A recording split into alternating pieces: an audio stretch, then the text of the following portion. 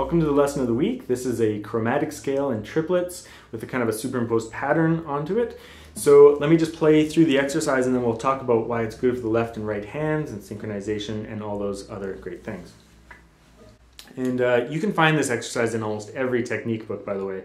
I'm using the Bible of Classical Guitar Technique, and I have a link to that in the YouTube info section. But it's also in Pumping Nylon. It's in pretty much every single technique book. It's a chromatic scale, right? And it's just a superimposed pattern, so it's going to appear in all books.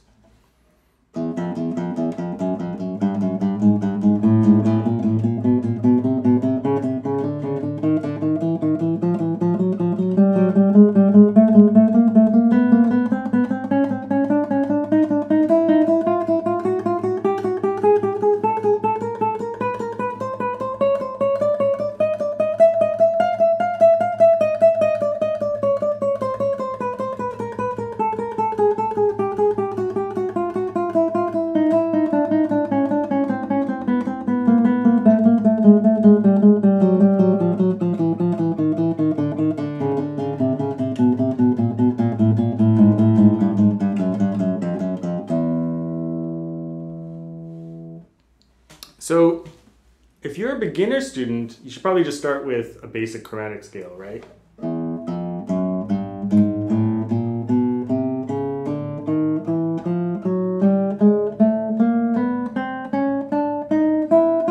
And all the way up.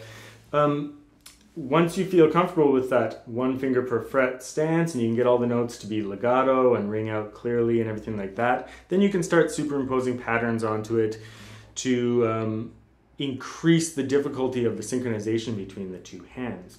But let's talk first about why it's great for the left hand. For the left hand, I mean, chromatic scales are great for the left hand in general. They're just good because you're always using all of your fingers, all four of your fingers on lots of different frets on the guitar. It's just a really good, solid exercise for students to do. But this one has a lot of on and off. Like when you go E, F, sorry, E, F, E, F, E, F, F sharp, F sharp, G, F sharp, G. As you go up through those patterns, there's just so much on and off with this hand. The fingers are just activated so much that it's just really increases the workout in the left hand. So it's just really great for your dexterity and your physical kind of technique workout. And also just, again, it's engaging all the fingers and all the frets. It's also really great for the right hand because in the right hand, what you have is some awkward string crossings. If you start with the I finger and just alternate I, M the whole time, some of the string crossings will be easy and some will be more difficult. That's an easy one. That's an awkward one. So an awkward string crossing is when, like for example, if you're using I, M, when the I reaches over to a higher string. And you have to play like M, I, M across two strings like that. It's much more comfortable to do I, M, I rather than M, I, M. But awkward string crossings are a reality of guitar playing and you have to get used to them. So practicing them on a regular basis is a really good idea. Now sometimes in repertoire, we throw in the A finger to avoid an awkward string crossing. But like, you can't throw in a finger every single time there's a string crossing. There's just too many of them in guitar playing. So becoming proficient at that is really, really important. And it's a little bit tricky, especially with rest stroke. It's a lot easier with free stroke. You can just reach over. But with rest stroke, it's a little bit trickier, especially on the bass strings. It's just a little bit awkward. But again, just you want to get used to that.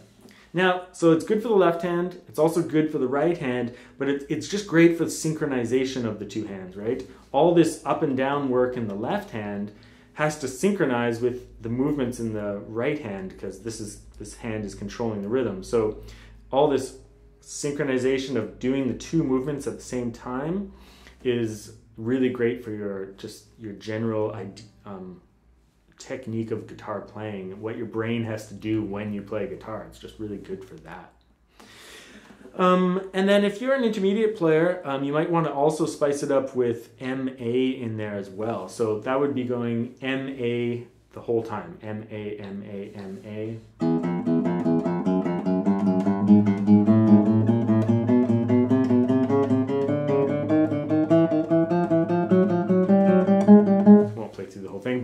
You could also do 3-finger combos and even include the thumb in there as well, which would be a little bit trickier, but they're all really great exercises. So I hope you try out your chromatic scales. Like I said, if you're a beginner, you might just want to really focus on just chromatic scales at first until you feel really comfortable with that, and then transition into these challenges like playing scales and triplets.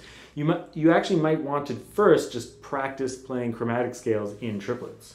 Triplet, triplet, triplet, triplet, triplet, triplet, triplet, triplet, triplet, triplet.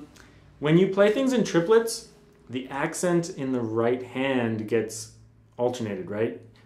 I am, I am, I am, I am, I am, I am.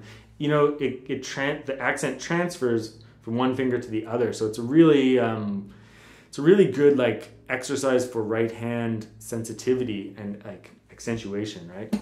So there's just so many good things to say about a simple exercise like this, and there's lots of great books out there that approach this. This one really approaches it quite nicely and in segments. Other books like Pumping Nylon just throw it at you and you can just dive right in.